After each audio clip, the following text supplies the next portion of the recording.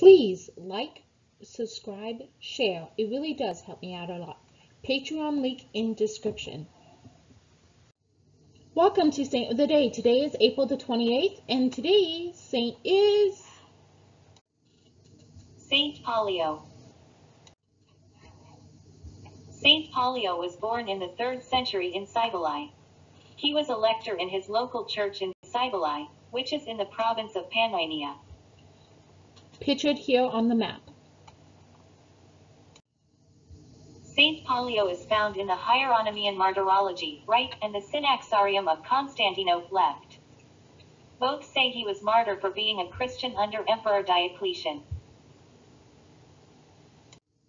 In the name of the Father, the Son, and the Holy Spirit, Lord God, you desire that all people come to the faith.